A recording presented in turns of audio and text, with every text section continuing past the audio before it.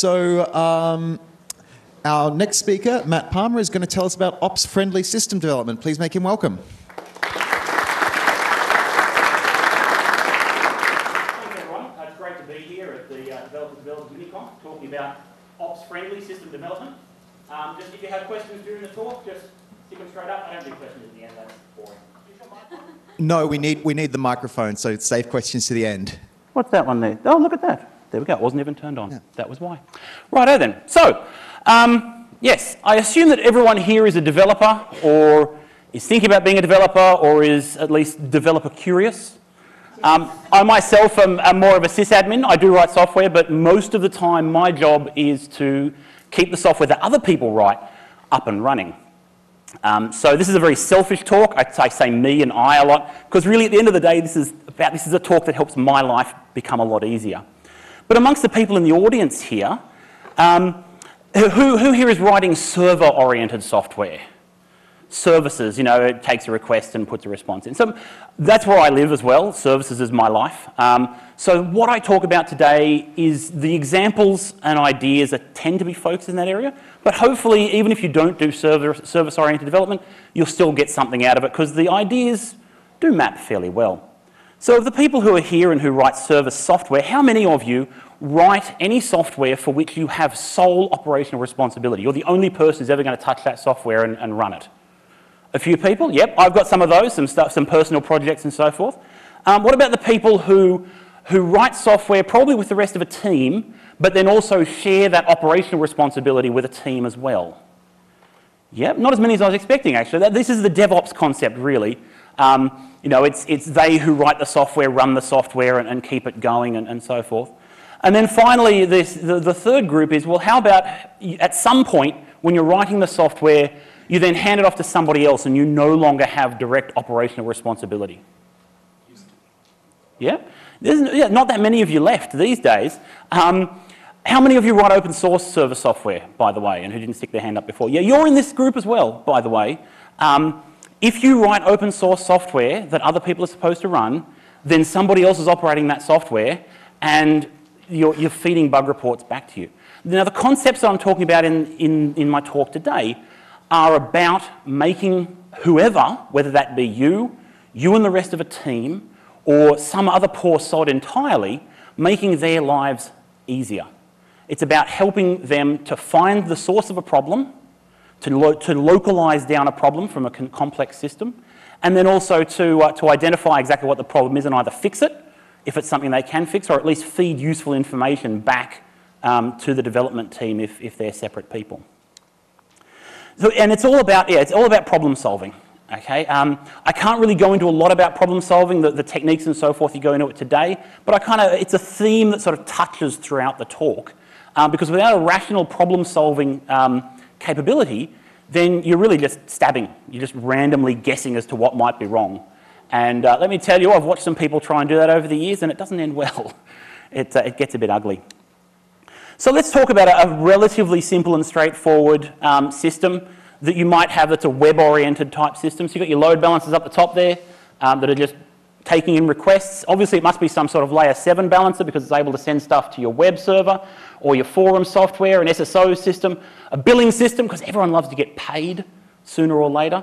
And down here, you've got a little, it looks like someone might have got a little bit of the microservices bug at some point, and they've extracted out some microservice information. It's a separate system. And again, all these systems have databases associated with them. You know, your billing system's got to have a database because you want to remember who paid you. Your web server, it's a CMS of some sort. Your forum's got 2 databases because, you know, different developers like different databases over time, so someone decided to stick something else in there. And your user system, you know, users, logins, passwords, things like that. Now, whether you're building a monolith or whether you're building a microservices architecture, the concepts in this talk, they align very well because every system is composed of components, of modules that sit together. In a microservices type system, it's very obvious where the boundaries between those modules are.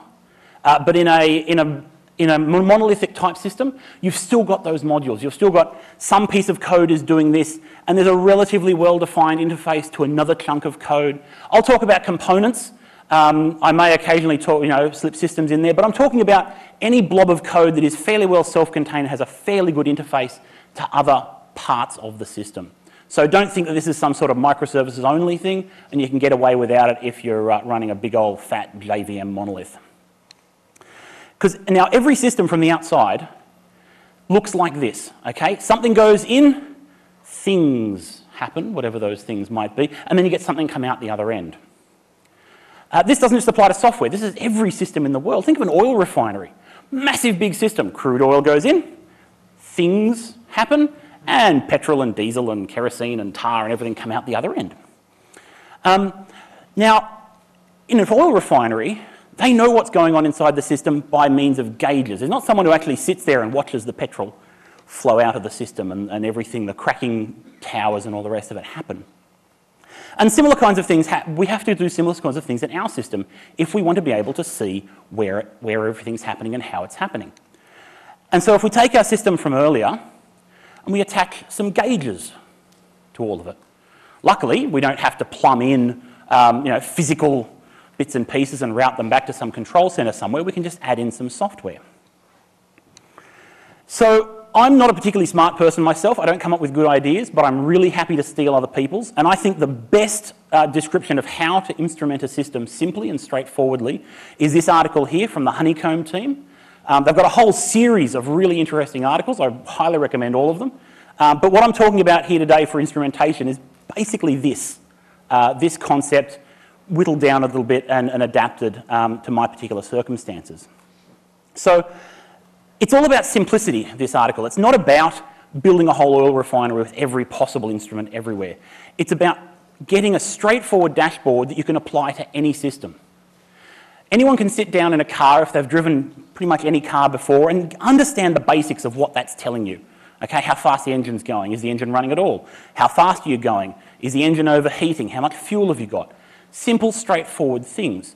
And my theory is that if all systems had instrumentation similar to what I'm describing today, it would be very straightforward for anyone to sit down at a new system and go, this is a Unix system, I know this.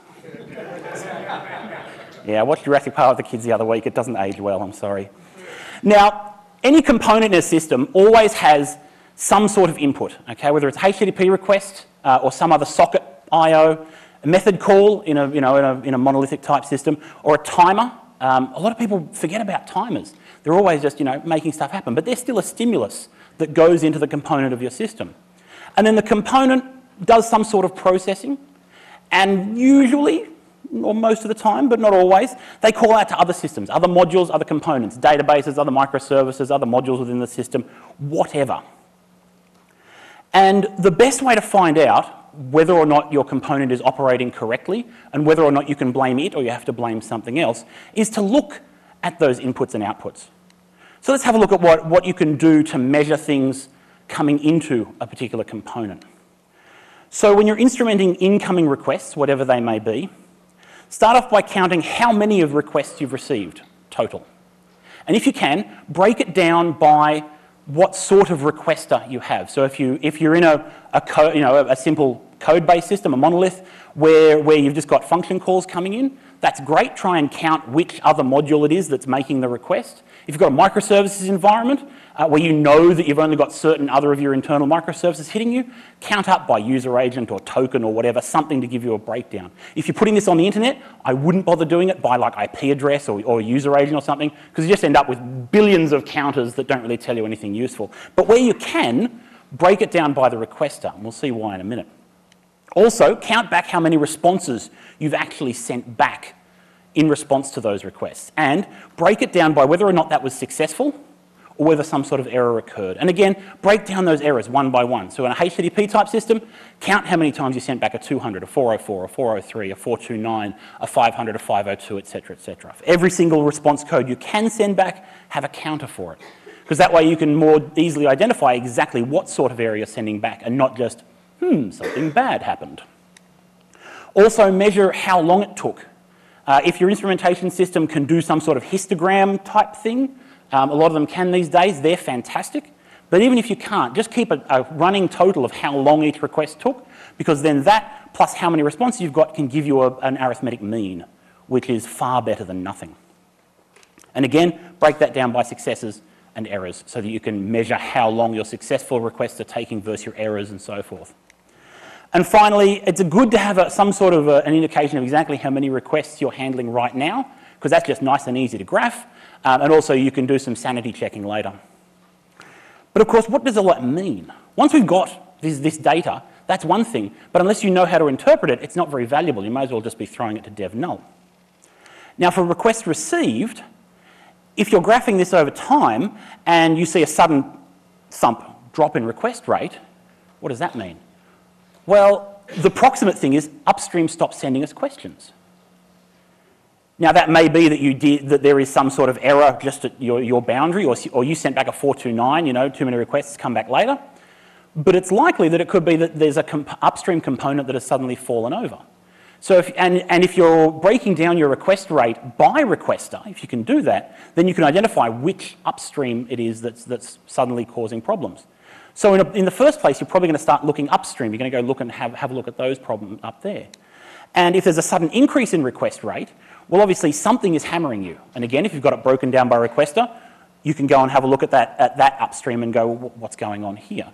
But even if you can't break it down, you just go, okay, I'm having a lot more requests now. So if you're also seeing an increase in response time, for instance, you can go, okay, well, it's because I'm getting hammered. And so therefore I can go and you know, rummage around and see what it is that's causing me problems, as opposed to thinking, oh, geez, it's because my database is going slow. I don't know. Well, now you do. For the responses that are going back, you know, if you've got an increase in the error rate, well, you're sending back errors. Now, it might not be your fault. If you're a web service and you're hitting a database and that database has gone down, you're going to start sending back 500s or some sort of, you know, error code back. So this by itself doesn't tell you that you're at fault, but it does tell you that it's not really upstream's fault. So you can start looking downstream of now. You're divvying up by trying to identify exactly where it is a problem is. You're just divvying up the system. You're going, look here, is it there or there? Right, it's it. It's a binary search. We've done these. We know these. This is what this is all about. It's building basically a binary search for problems in your systems. And if you get an increase in the time taken, well, something's slowed down again, or it's something downstream of you. So you can start looking in those areas. And your in-progress counter, or your gauge, is useful. If you see an increase in in-progress requests, things that are going right at the moment, well, that's weird. It doesn't necessarily indicate a problem per se, but it's worth looking into. Are you taking longer to process each request? Or are you just getting more requests? What's going on there? And then finally, you can do a sanity check between how many in-progress requests you have on your gauge versus how many requests you've got versus, and subtracting how many responses you've sent. And that can give you a sanity check. And if that doesn't match up, then you've got a problem with your instrumentation. I've hit this personally. My instrumentation library was telling me that I had minus 20 requests in progress. No, that wasn't right. So yeah, I rummaged around. It turned out there was a missing lock. I had a race condition. Thank you very much, Prometheus. Now, once you've instrumented the input side, what about your outputs? All those requests you make. Now, not every system has other systems other components that it calls to, but a lot of them do, and it's worth instrumenting those, and this is how we do it. Now, for each downstream component, so if you have a database and 2 other microservices, you want 3 sets of metrics. And you want to count how many requests we've sent to that back end. We want to count how many responses we've received back and break it down by what sort of success or error we got. And don't just think about it in terms of layer 7 errors either. If you're doing a HTTP system, for instance, don't just record 200, 404, 500, whatever. Also record connection timed out, connection refused, connection broken midstream. Have all of those, because that way you get a better idea of exactly what sort of errors you're seeing when you start seeing them. Not if, when you start seeing errors. This is the real world. Again, measure time taken to get a response, histograms, averages, etc. Break that down by success error again, and then finally, how many you've got right now. This might look familiar because it's pretty much exactly the same as what we had on the other side, and it turns out that it's quite straightforward to build a little library that does exactly this and attach it everywhere, all of your inputs and all of your outputs to every component, and suddenly you've got statistics everywhere. It's fantastic. So again, what does this mean? Well, for requests sent, If you get a sudden drop in your incoming to outgoing ratio this time, do a comparison between the requests that are coming into your service and the requests that you're sending back out again. And if that changes, then there's something that's changed in the way the code is behaving. Now, maybe you've deployed a new version, you're suddenly making more database queries than you were before, but it could be that there's some sort of bug, some sort of loop that's going on and sending out 20 DB requests for every request you get now rather than just one. If the ratio goes the other way, then presumably something upstream is sending you a different sort of request in such a way that you're no longer hitting your downstream. That's a bit weird, isn't it? It's worth looking at your code paths and seeing if maybe you're taking some sort of shortcut or you're sending errors back but something else isn't picking it up. You're kind of double checking here. For responses received, if you get an increase in error rate coming back from whatever it is that you're talking to, then the problem is definitely down there. Okay, you can't be blamed, normally, for errors that are coming down from something else. Now, there are certain errors, of course. If your database sends back an error that says, I don't understand this query, well, you've got a syntax error in your query. If a downstream microservice is sending you back a 400, that normally means you sent me a bad request. Please try that again and do it differently this time. But you can normally identify that the problem is coming from downstream and then start hunting into those downstream systems and figure out where the problem is down there. And if it's an increase in time taken, well then you've definitely got a problem downstream. And if you're hunting down a performance problem and it looks like the problem's here, but then you've got a downstream that's also slowed down, well, don't bother looking here anymore. Go hunt down that way. Go down there. The problem's over there somewhere. For in progress, again, increased progress request means that you're probably slowing down or something downstream is slowing down or you've got more requests coming in that you're then trying to pass on to somewhere else. And again, you can compare this against your requests and so forth and come up with the fact that your instrumentation has got another race condition. So all of this stuff is fantastic for telling you where a problem is in a larger system, identifying the component. But unless you're incredibly lucky, it's not going to tell you why the problem is occurring exactly. Okay, it'll only give you down to a smallish, hopefully smallish, blob of code. If you want to know exactly why something went wrong, you're going to need yourself some logs. Lots and lots of logs. I love logs. My boss is always complaining that I'm a digital hoarder. I'm always trying to keep more logs than he wants me to keep. He keeps saying, just jump. I'm like, no, I might need them later. I could be on the show Digital Hoarders if there was one. So the question is, if logs are so wonderful, why am I bothering with your instrumentation? Well, that's because there's just way too many logs to be keeping. My boss is right. There are way more logs than we need, than we can reasonably store. In fact, at the moment, our infrastructure costs for logging and instrumentation run between about 10 to 20% of our total infrastructure cost. And we're not collecting nearly enough data to be able to identify with any reasonable certainty which component of a system is causing us problems if we needed to, which is exactly what the instrumentation system is doing in a much more lightweight fashion. So I don't think there's many organisations out there that are going to say, oh yeah, I can spend 80% of my infrastructure budget on logging and still be able to service all my customers. It's just not feasible. So you need to have this sort of two-pronged approach. Instrumentation is very lightweight and you get a lot of counters for not much money, but it's only going to get you so far. Once you identify a particular component, then you need to switch to your logs. And in the very, very rare case, you might not be running at scale, or you do have that one in a zillion company that has too much money and can spend 80% of their money on just collecting logs, you've still got to find the damn problem in logs. Now, I love tracing through logs. I sit there in Kibana and bang away at things. But at the end of the day, it still takes time to rummage through all that log data and come up with the answer. So, how many of you out there can recite off the top of your head the 8 syslog priorities? Yeah, no, I don't know. I've got a few of them, but yeah. There are 8 of them. I went and counted them, and I think the reason is because they had 3 bits in the big number in the syslog protocol, and so they went, well, we've got 3 bits, 8 priorities, let's make up 8 to fill it up. But as far as I'm concerned, there's really only 3 you care about. The first off is, whoops, error. Something big, nasty has happened and we want to know about it. Keep all of those. Don't ever throw errors away. They're fantastic for at least knowing what sort of errors you've got, and error data is a gold mine. Then you've got informational type stuff. You know, there's various things that go in here. But typically you can throw some of them out if you really need to. Statistical, selection, algorithms and so forth. And then finally, the debug logging, or, you know, here's a story that I told about what I did on my holidays. And it's just, this. So the 3 log priorities, what do you do with them? For logging errors, please give me a full stack trace. If you don't give me a full stack trace, I'm going to be a very, very sad panda. And you don't want a sad panda. If you're going to add more information, augment it over time, add information, never replace it. This goes to stack traces as well. Puppet shits me to tears because it tends to eat exceptions. And so you'll get an exception out. It'll be Puppet something or other error.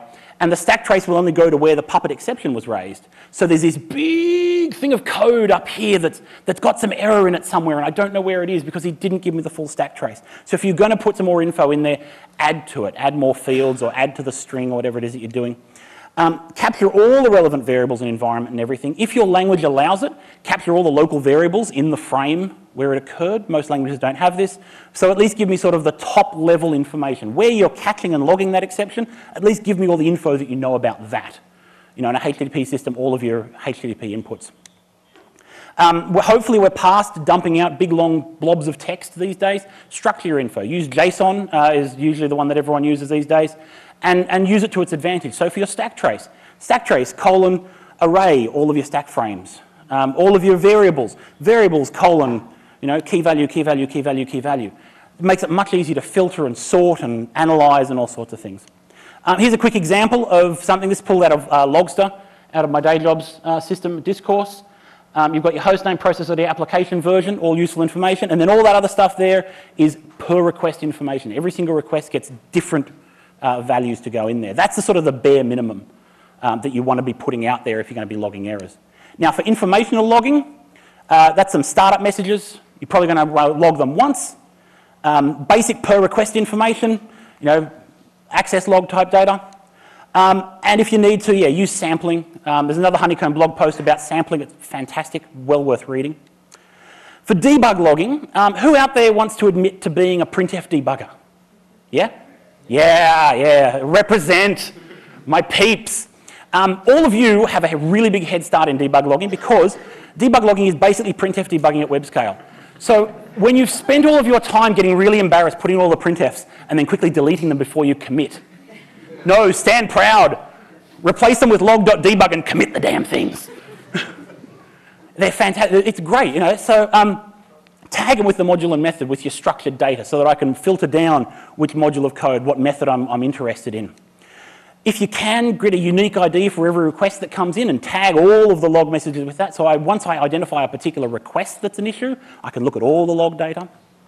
And again, late bind the log data if you can, because debug logging can be a real performance problem. So if you can spend a lot of time, CPU time, constructing this data structure before you know whether or not you're going to log it, you could be spending a lot of CPU time for stuff that never happens. And pretty quickly, the rest of the developers on your team will go, no, we can't afford the CPU cost of this debug logging. And they're right.